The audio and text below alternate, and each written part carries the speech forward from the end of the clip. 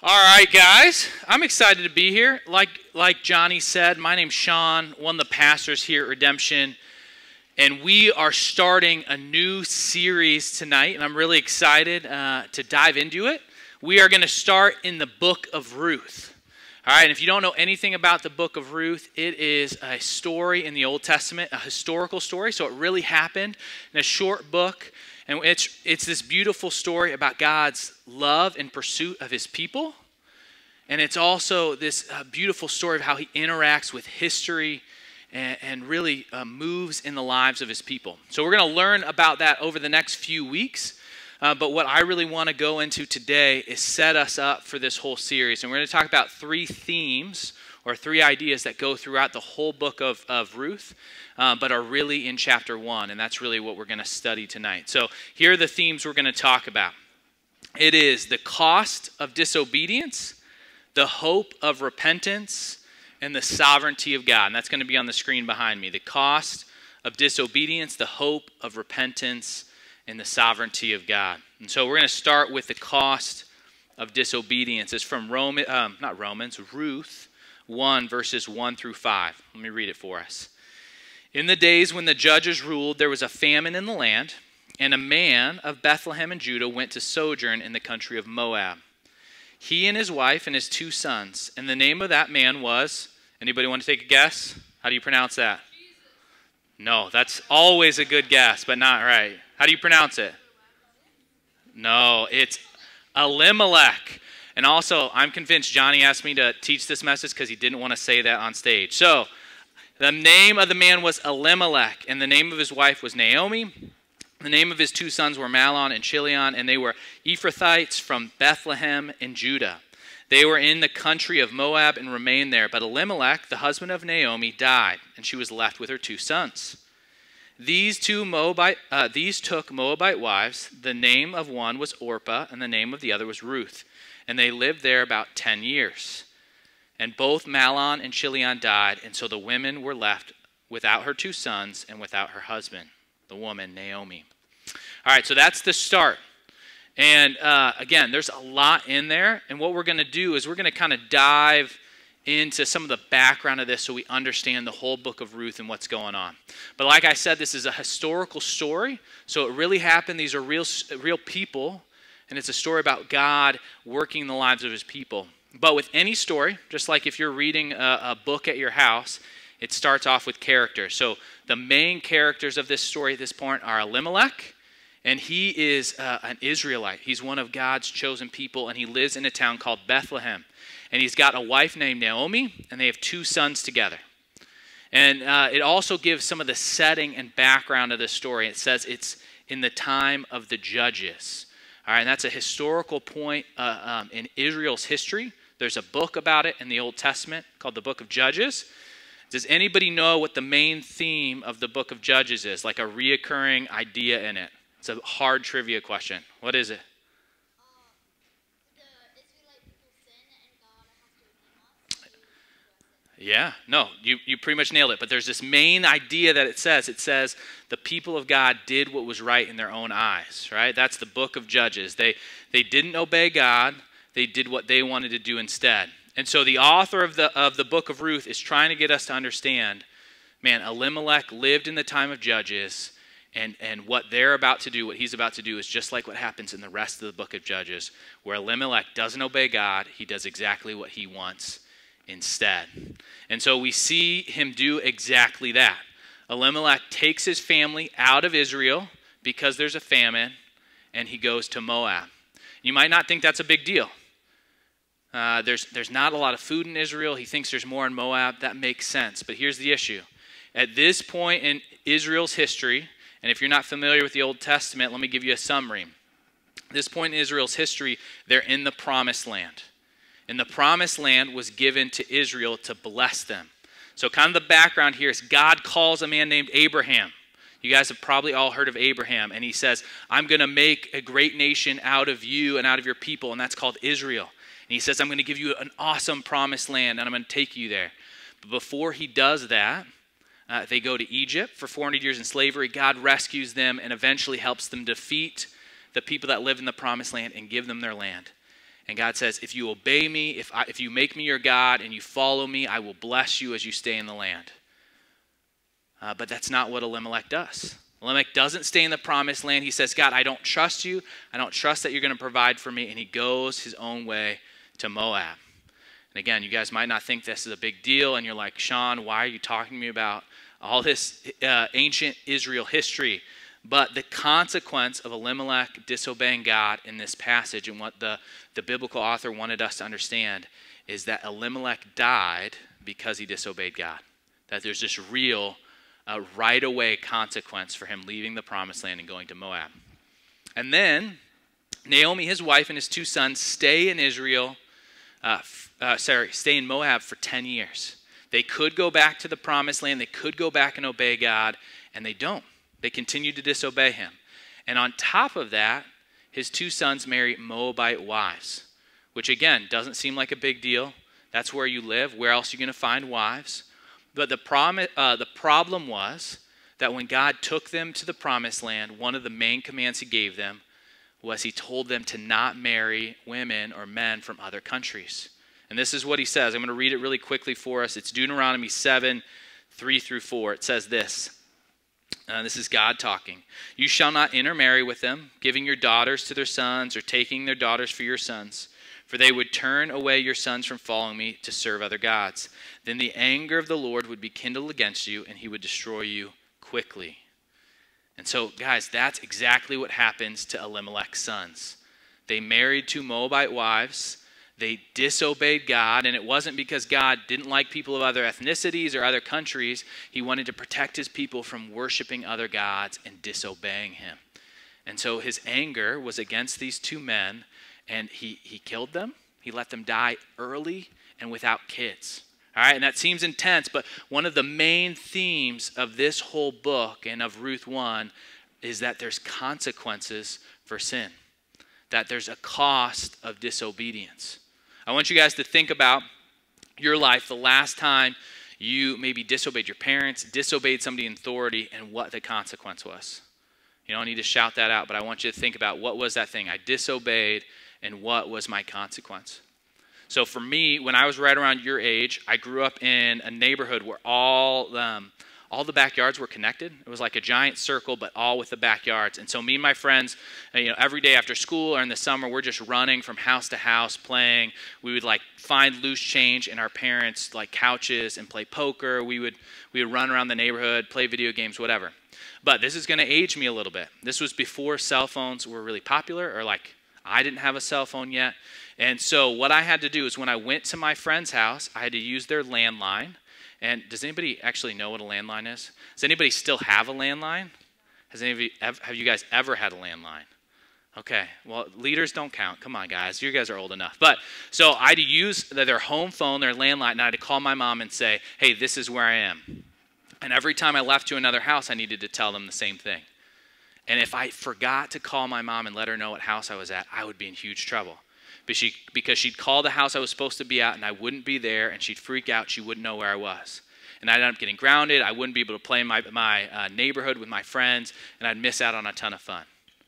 And that's part of the cost of disobedience, right? You miss out on something good, like the freedom, the fun, the good things that my parents wanted me to have, the blessing of some of what my parents wanted me to have. I missed out on it because I disobeyed them.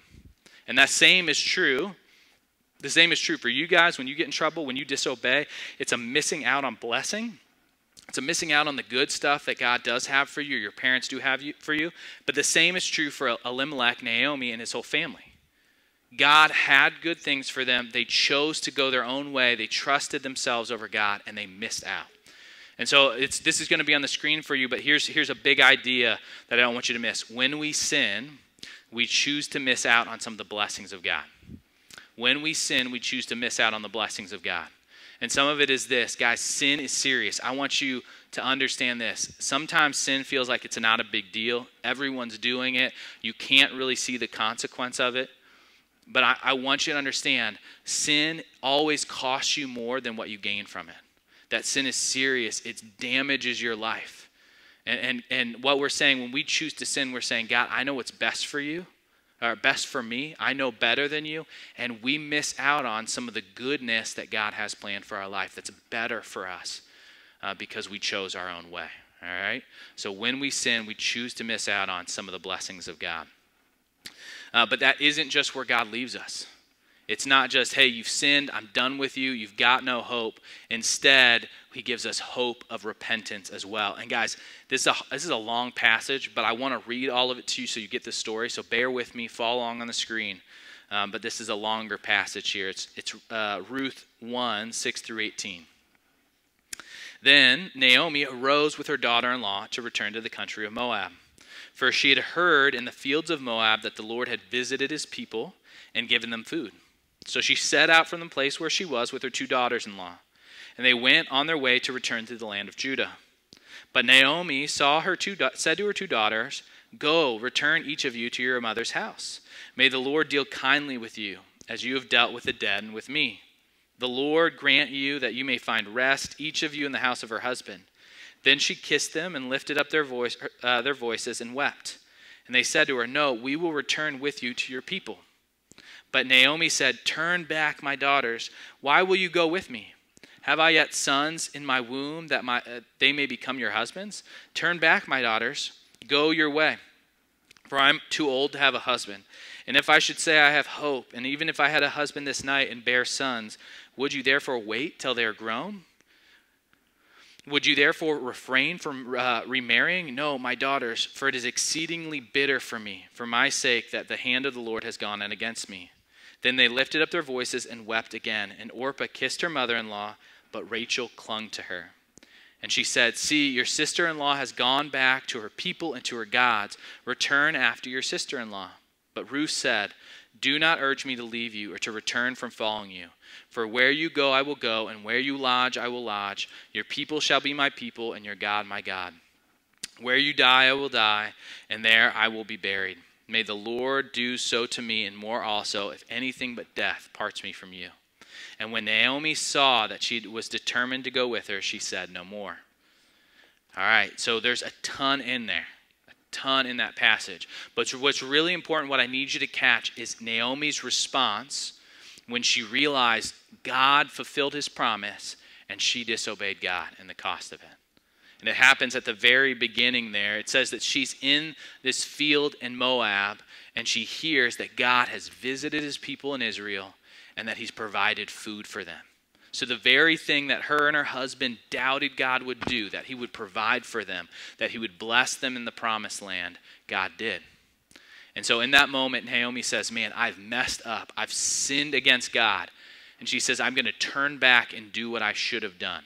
So she goes from disobeying God and does 100%, a 180, and begins to go back to the promised land, going back to Bethlehem where she lived before, to obey God. And so her 2 daughters-in-law, Orpah and Ruth, start to go with her. And as they start to travel, Naomi decides to say, "Hey, guys, go back to the house of your parents. Go back to your family, the place that you came from in Moab. You don't have to follow me to Israel." And they persist. They say they want to follow her, but Naomi again argues with them and says, "Hey, I'm not going to be able to provide another son for you to marry." And historically, just to give you some background, they would have married, these 2 women would have married Naomi's next oldest sons. But she didn't have any. And she said, "Hey, I'm not going to get married anytime soon. I'm probably not going to have any more sons. Don't not get remarried. Don't stay a widow in your young age. Go back to your people and find a husband." And with that, Orpah decides to go back. And it says she goes back to her people, but more importantly, it says that Orpah goes back to the gods of her people. She goes back to worshiping the gods of Moab. And so what's important there is Orpah would have known who the one true God was, the God of Israel. She would have experienced him. She would have known him. She would have heard about him by being married to her husband, by being in Naomi's family. And she rejects God and goes back to the gods of Moab. But Ruth does something different. Ruth has loyalty to Naomi. She loves her mother-in-law. But something else about her is distinct. And she says this famous line where she says, "Your people will be my people. Where you go, I will go. But most importantly, your God will be my God." And so it seems to show that Ruth experienced some of who the one true God was. And she decided, hey, even though I'm leaving all of my family, I'm leaving all of the country I've ever known, I will go back, leave my culture, and go with you, Naomi, and worship the one true God. And what's really important is they were going in the wrong direction. They were disobeying God. Ruth grew up worshiping fake, false gods, and yet they're turning to obey and follow God. I want you to think for a second, have you guys ever gone the wrong direction, ever been lost, anything like that? For me, my dad and I actually just went camping about 2 weeks ago. It was just like a father-son trip in Pennsylvania. It was a lot of fun. We were at a state park. But we were exploring some of the hiking trails there. And I don't know if you've ever been in a state or national park, you don't usually have cell phone service. So I couldn't figure out how long the trail was that we're going to try to check out. And so we just kind of wung it. We were like, hey, this trail looks fun. Let's go down it. And we get about an hour into the hike, and we realize, how long is this hike actually going to be? There's no end in sight. We eventually got some cell phone service, and we're like, this is going to be like over a 10-mile hike if we keep going. And we had to make a decision. Do we turn around? Do we call it like a 4-mile hike, head back the way we came, or do we make it like a 5-hour hike and go all the way through it? Right? And so we turned around. We headed back.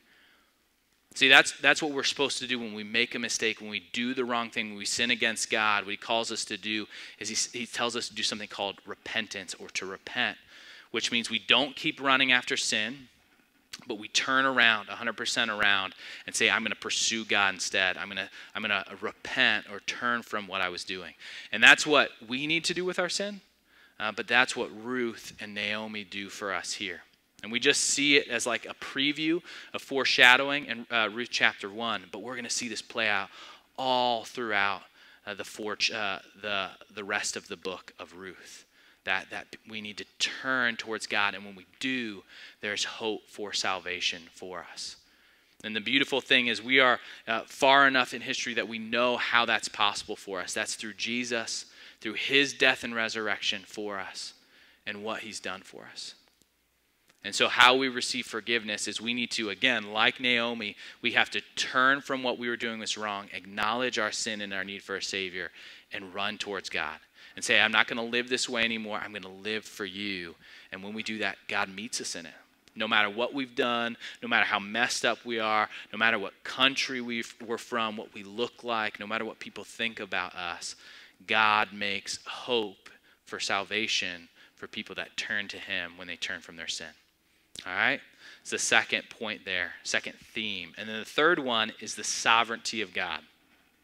And this comes from Ruth 1, 19 through 22. It says this: So the two of them went on until they came to Bethlehem.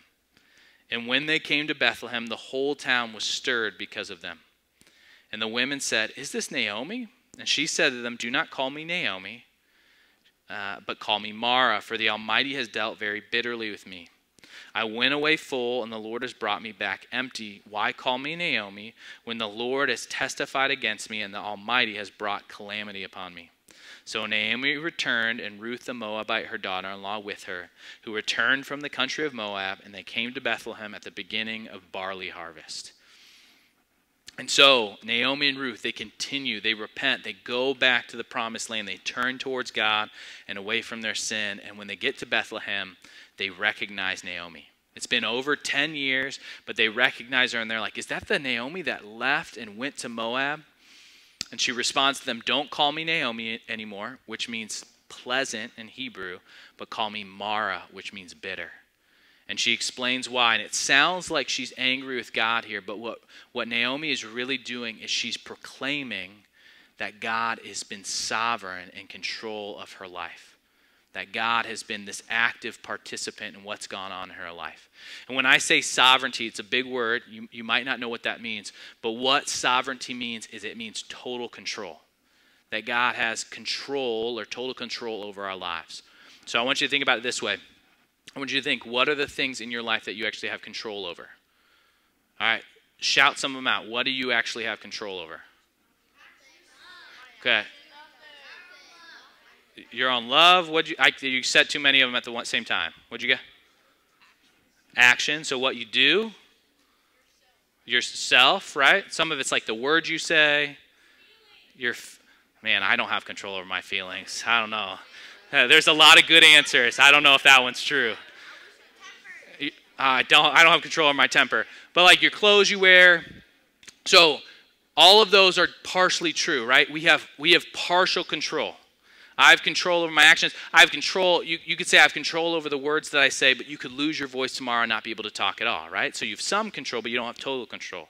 You could say I have control over what I wear, but some of that's affected by your parents, how much money you have for clothes, what country you live in, because you would wear totally different clothes if you lived in a different country, right? So you have some control. And so what I want you to think about, you guys have control in some ways, but God has control in a way that is totally different than us. That God is totally in control, that he is in control of all things, that he's an active participant in your life.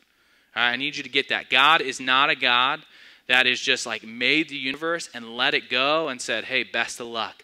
God cares about your lives. He's moving in your lives. He's got a plan and purpose for each and every single one of you. And so what helps me understand that is we believe that God created the universe. He created every atom, every molecule, everything that's in existence, he made for his purposes. And every single thing that exists bows its knee to the will of God and what he wants it to do. A pastor that's now passed away said this. It's R.C. Sproul. He says, if there's one single molecule in the universe running around loose, totally free of God's sovereignty, then we have no guarantee that a single promise of God will ever be fulfilled.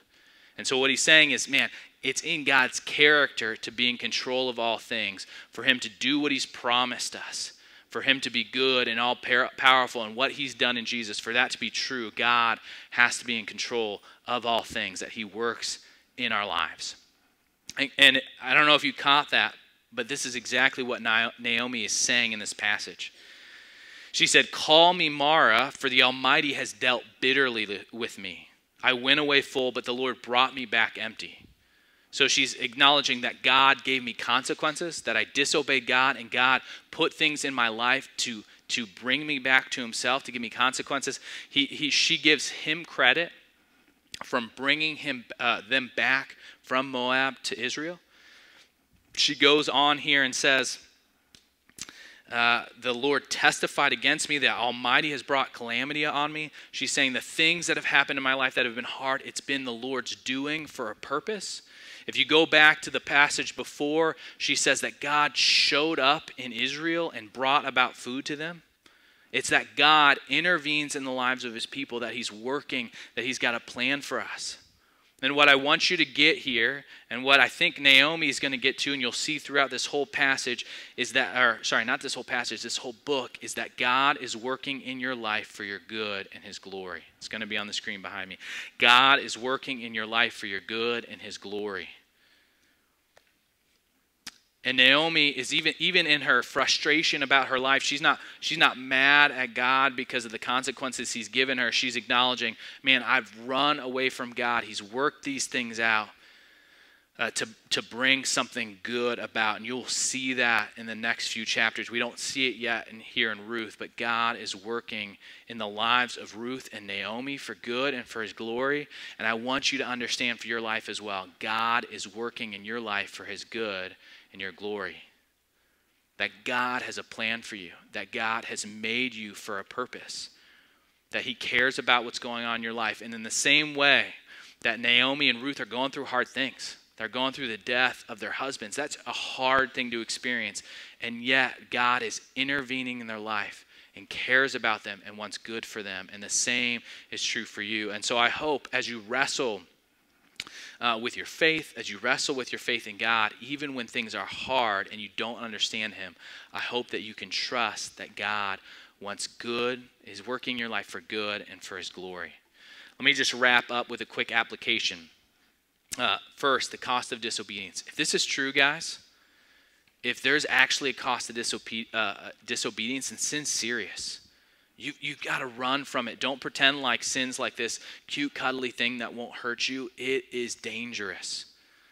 It's like snuggling a porcupine. Don't do it. Sin is bad. And so what the book of Ruth, what God's trying to tell us here is to run away from sin.